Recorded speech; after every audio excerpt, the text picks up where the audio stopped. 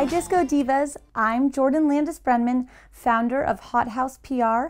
Today we're at my Los Angeles showroom and I am going to be talking about fashion during the 70s. The 70s were one of my favorite eras in fashion just because the fashion was so dramatic and outlandish. Here are a few of my signature picks from the 70s.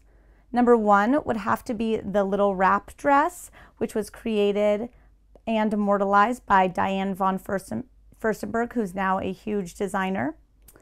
Also, little zigzag prints, anything with a gold lurex, as you'll see here. Also a cross-body bag that's small enough to wear to a concert, but can also go day to night and kind of completes that long line that everyone in the 70s was looking to get.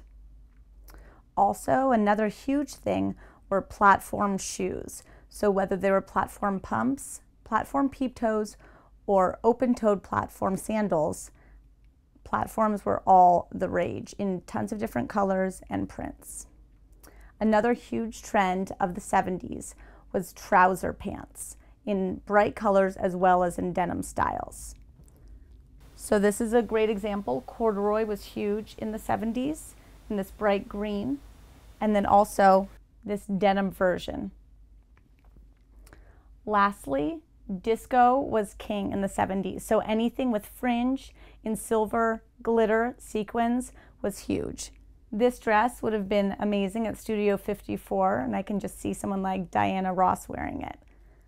So those are my tips for fashion during the 70s. Thanks so much for joining us today. Again, I'm Jordan Landes-Brenman. You can check me out at hothousepr.com, and we'll see you next time. Bye.